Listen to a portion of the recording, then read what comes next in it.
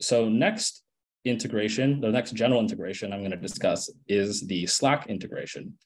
And the Slack integration is more of just like a notification integration. So it's not for task management per se.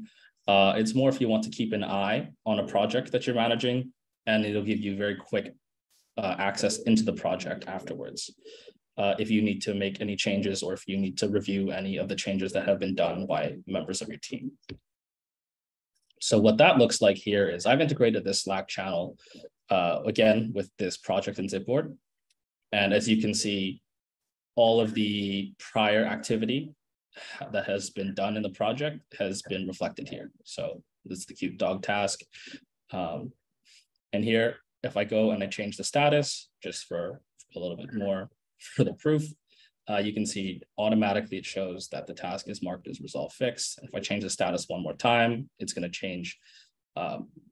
It's going to give you a notification in Slack.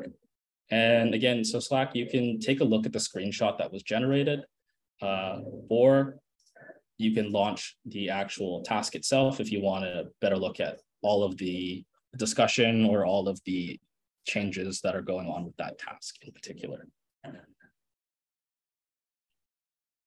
And again, so even let's say if you're using zipBoard for project management purposes, which some people do, let's say you're not generating reviews, well, any task created there will also still, without a screenshot, will still trigger a notification in the Slack channel.